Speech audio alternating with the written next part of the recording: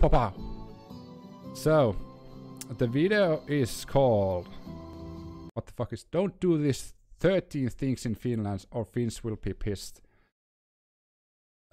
Every time there's a header like this, I'm a little bit weary, but let's see. Let's give it a shot, at least. If you're planning to come to Finland, there are definitely a few things you definitely want to avoid. And in this video, I'm going to teach you 12 those, so you will be prepared. The title says 13 and the guy says 12. I think this is the time you should be worried.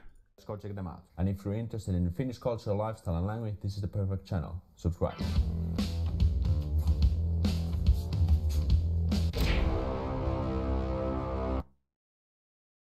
Don't get quick math. Don't get too close too soon. Yeah, that's true.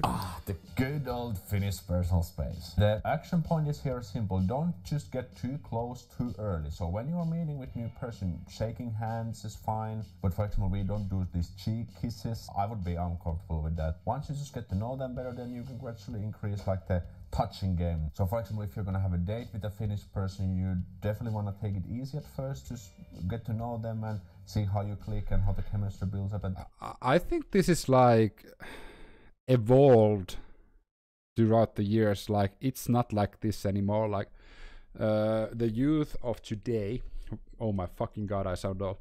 The youth of today is quite different from the youth that, for example, I was. Like I was basically this, what this person is talking about. Take it slow, don't get too close too quickly. But the youth of like 10 years after me are more friendly, more like touchy.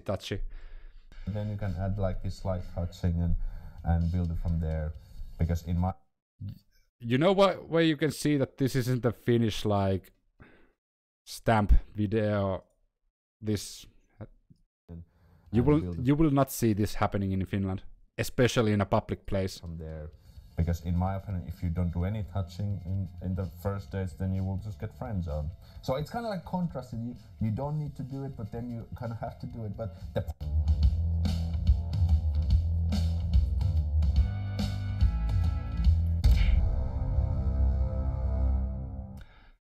we don't see that either. We just punch our friends to show love and respect them as a man.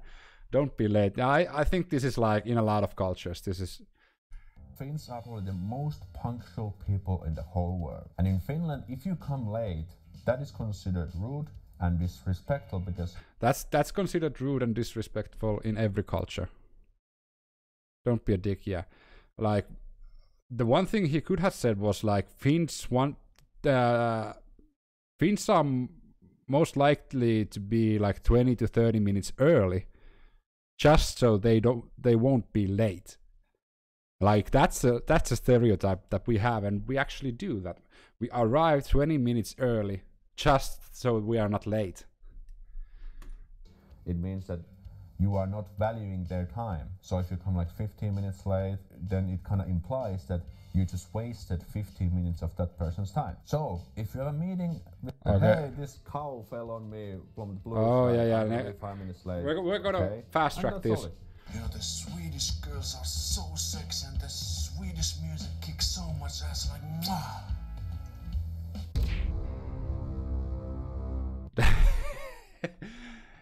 That's not a problem anymore. Like that's like boomer problems. Like that's the older generation who doesn't like randomly. I was actually thinking about In Flames the whole time I heard this. Like In Flames, you can praise anytime you want to, or Hammerfall. But yeah, nowadays you can praise Sweden.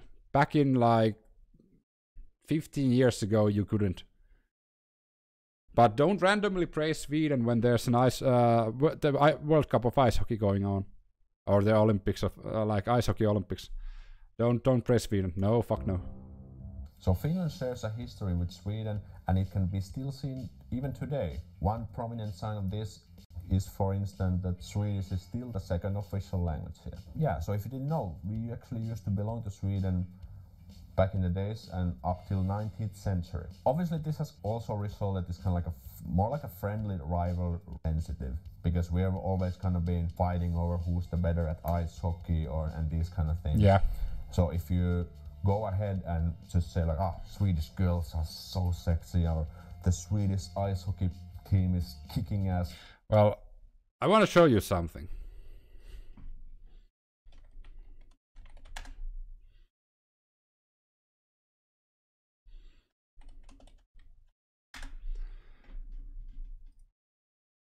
No fucking offense, but this man right here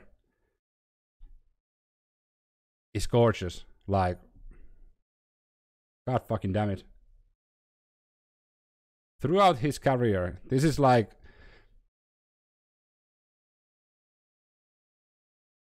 if I could like pick one man to live with for the rest of my life, it would probably be Erik Karlsson. Like, Erik Karlsson is my man crush. Look at, oh my fucking god, look at this. And then you have the Finnish poster boy, which is like, yeah. Yeah, that's true. Like, Erik Karlsson, my fucking god. Who else is... I don't care, Erik Karlsson is fucking beautiful. Anyway. That can definitely cause... I could make a fucking homage to Erik Karlsson also. My man crushes Victor from Still Game gives me butterflies. Oh yeah, and Henry Cavill is another one. Henry Cavill and Erik Karlsson. Again, this kind of constructive conversation at this and this. And all this, right, that can be kind of nasty.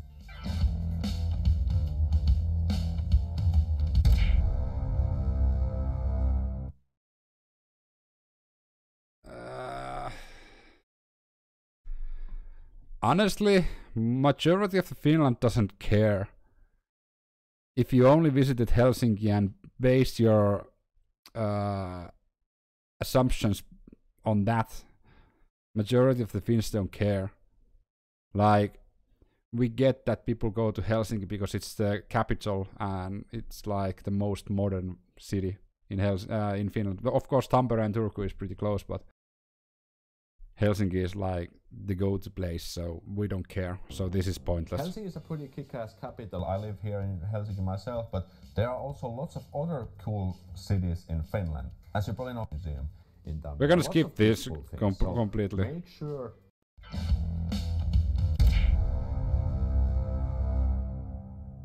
So Finns are often stereotyped as grumpy, unsocial, non-expressive. What was the?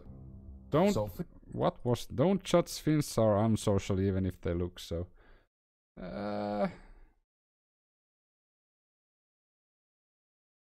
Fuck it, let's do it.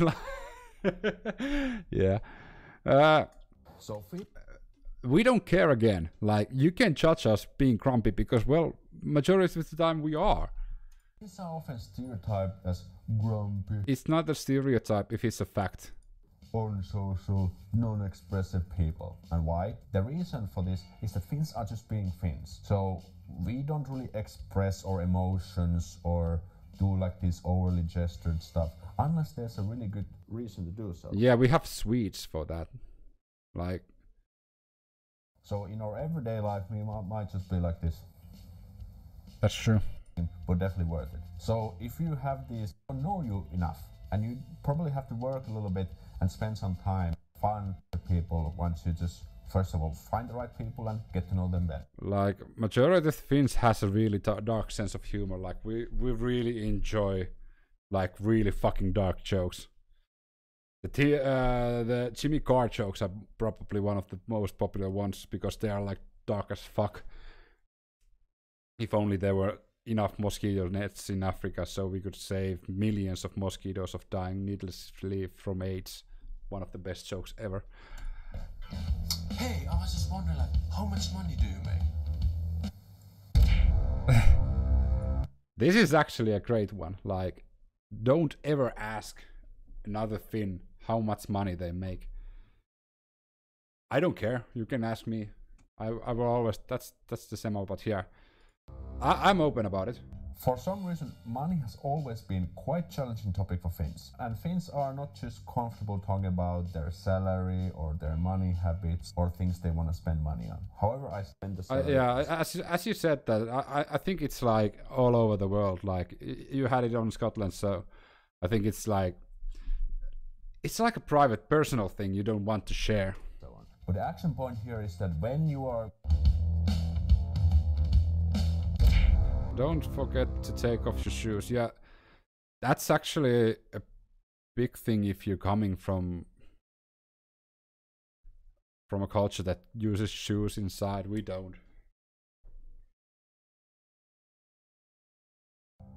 This is kind of no-brainer. If you enter an apartment, house, just take your shoes off at the entrance. Because if you would wear your outdoor shoes inside, it would get really shitty and muddy inside, and why would you want to do that to your Finnish buddies? But however, if you enter a restaurant or even many workplaces, wearing shoes is most likely fine. Yeah, you can actually ruin like floors here in Finland, because we use like laminate and we use wood on our floors, so I don't know what the fucking word for parquet is, but let's see. I'm gonna show you what I mean. Parquet in English. Parquet. Okay. So we're gonna.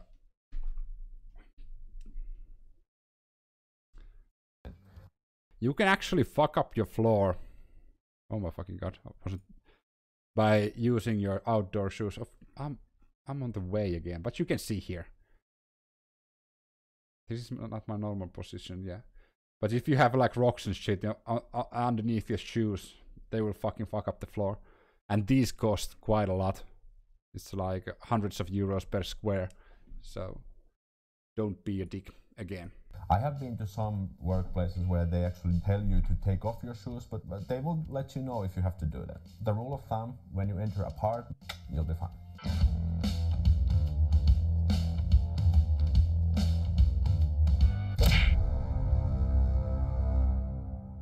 Finland doesn't really have that. That's like common courtesy all around the world again, like not eating with your hat on. Table habits. If you just use common sense, you'll be fine. But one thing that you definitely don't want to do is wear a hat while you're eating, because that's going to be very disrespectful towards the food and the other people at the table. For example, no.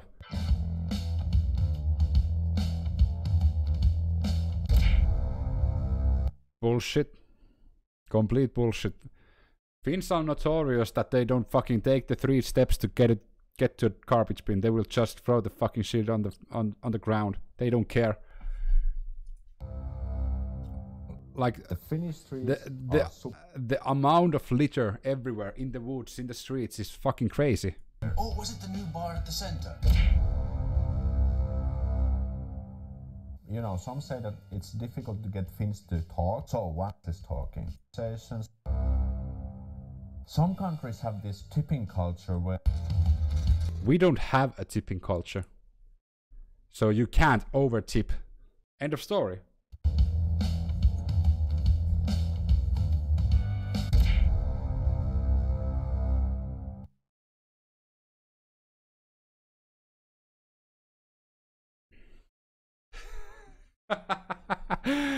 He's spinning so much obvious stuff. Next it's gonna be Finns hate it when you don't wear a parachute on a free fall. Like this thing again. Like, yeah, it's like really rude, but we don't care. You can be noisy in public. We just frown upon it and not say a word. We will look strangely at you, but we're again not going to say a word. Like the whole list. You can actually skip the whole list and say that majority of the things in this, like, I don't know, was it 13 or 12? He said 12, but the title is 13. You can skip the whole list and just write, you can do all of these things and no Finn will get like upset about it. They're not gonna talk about it. They're not gonna say anything to you because, again, we will keep the feelings and the anger to ourselves. We may look strange at you if you wear a hat at a restaurant, but we're not gonna take time from our own lunch to come and say, hey, fucker, take that hat off. No. We're just gonna stay to our friends like, what a fucking douchebag. Point the finger and do absolutely nothing.